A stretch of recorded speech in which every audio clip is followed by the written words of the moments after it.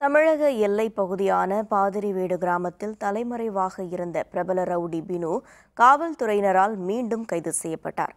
சென்னை அருகே பிறந்தநாள் கொண்டாட்டத்தின் போது தனது நண்பர்களுடன் பட்டாக்கத்தியால் கேக் வெட்டிய ரவுடி பினு கடந்த பிப்ரவரி மாதம் கைது செய்யப்பட்டார்.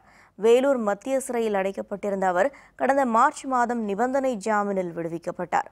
இதனிடையே மாங்காடு காவல் நிலையத்தில் தினமும் கையெழுத்திட உத்தரவிடப்பட்ட நிலையில் ரவுடி பினு தலைமறைவானார். இதையடுத்து காவல்துறையினர் தனிப்படை அமைத்து தலைமறைவான பினுவை தேடி வந்தனர். தமிழக எல்லையான பாதிரிவேடு கிராமத்தில் பதுங்கியிருந்த பினு மற்றும் அவரது நண்பர் ஒருவரும் கைது செய்யப்பட்டனர்.